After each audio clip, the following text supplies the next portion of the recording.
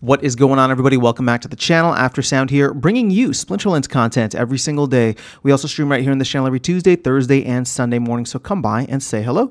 This video is also brought to you by two things. Since we don't do any sponsorships here on the channel, I'll show them out real quick. The first is my music, which is available anywhere you stream music under the name Aftersound. And the second is a new podcast I just launched called Chasing Infinity. It is myself and ChatGPT as my AI co-host, and we dive into a wide range of topics in short form videos just like this. So go ahead, check it out. Let me know what you think. Links in the description below, and I appreciate the support. Okay, guys, I want to start a bit of a new series here since we only have one town hall per month, and there's a lot of things that are kind of like lingering from month to month, or even things that pop up. To do a video pre-town hall, similar to what I do, like the 5 biggest takeaways, I want to do what are the 3 biggest questions that we have for the upcoming town hall for October of 2024. So obviously the town hall, I'm recording this literally 24 hours before the next town hall. I'll try to do it earlier for future months. Let me know if you like this format though, and if it's something that you'd like for me to do in the future, just to kind of gather things.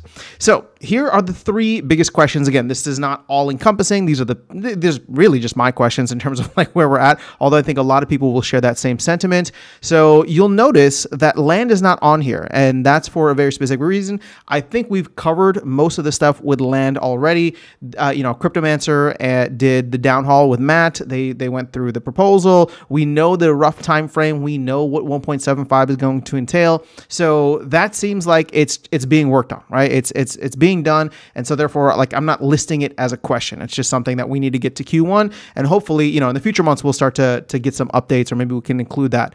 But let's go ahead and dive in. So number 1, mini set or core set.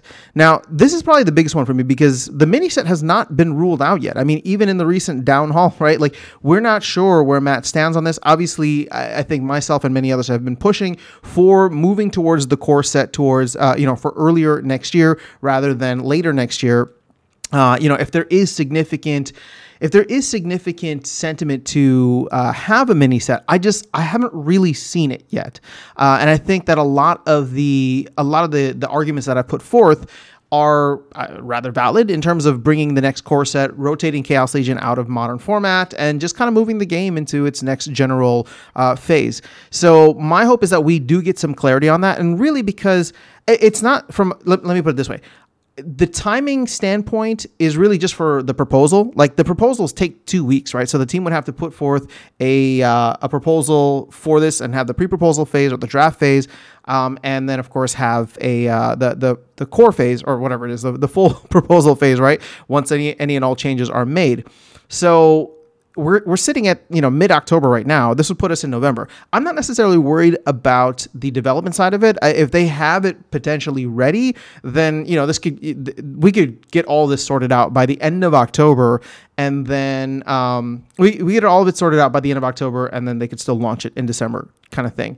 But I think if they wait and then we don't have a chance to talk about it on a town hall, meaning that they wait until November, it just seems like we need to get some clarity on this one way or another, especially with conflicts coming to an end at the end of this week. And then of course, we're all looking forward to whenever the next main set might be. If conflicts coming to an end, and of course Rebellion being sold out in mid-December. So I think just having some clarity on what direction we're going is going to be a big question for this month's town hall.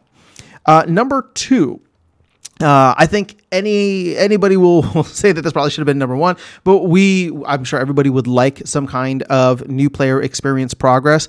That's something that's been asked for a while. It's always been nebulous, and I kind of feel cheap putting it on here just because it's something that we've been continuing to ask for a while, but it remains a big question, right? It remains a big question, primarily because, on the second half of this, on the marketing side of things, I think many of us thought, early on in the year, new player experience was going to take 6 months, and the second half of the year, like July onwards, we would start getting the marketing ramping up.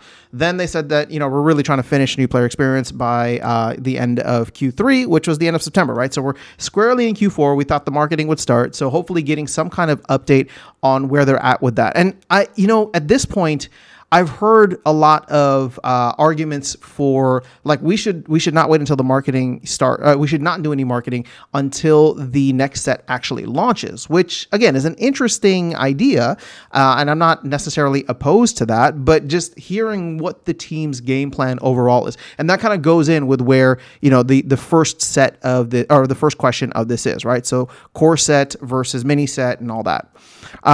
So, getting an update on the progress, getting an idea of when that'll be done, and then in conjunction with that, when marketing would actually begin. And if they just say like, hey, you know what, we're going to hold off on marketing. There's still a lot of new player experience stuff to be done. We're thinking about doing the core set either at the middle of the year or next year, and we're going to do marketing to lead up to the core set, or we're going to do marketing once the core set comes out, right? Like all these things are questions that I think obviously everything's interrelated here, but that's the kind of clarity I'm hoping that we can get from this town hall.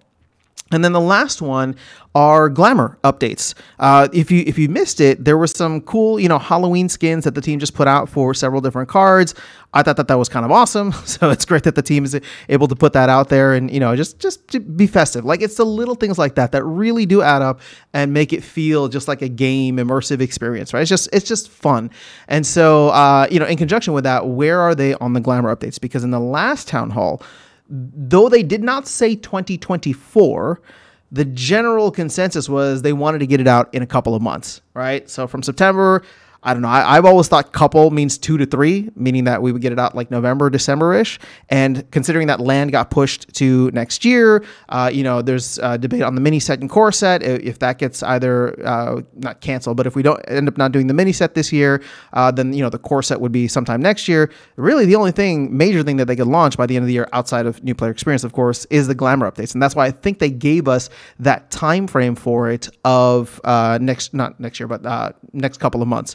So my hope is that we do get to see that. My hope is that we do get to see that at some point in 2024 and getting some updates on how that's all going to work and when the potential release time frame, if it's updated, right, rather than a couple of months, like, hey, we're shooting to get this out by the end of 2024. Like if we can get clarification on that, again, not that if they say it's coming 2025, that's fine. I mean, everybody's going to be sad and upset about it, but at least if we can get some clarification so we know what to expect between now and the end of the year. And the reason I think that's important is because there's a lot of other things going on.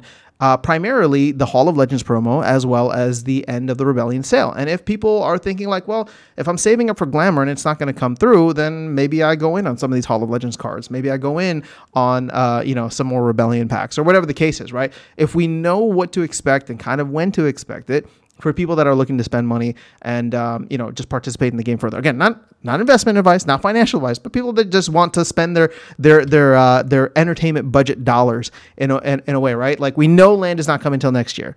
If we know glamour isn't coming till next year, well, then maybe, over the next 3 months, people decide that they want to get some of these cards. So those are my 3 biggest questions. Hopefully we do get them answered, right? And as I said at the beginning of the video, let me know if this is a format that you want me to continue whenever we have town halls.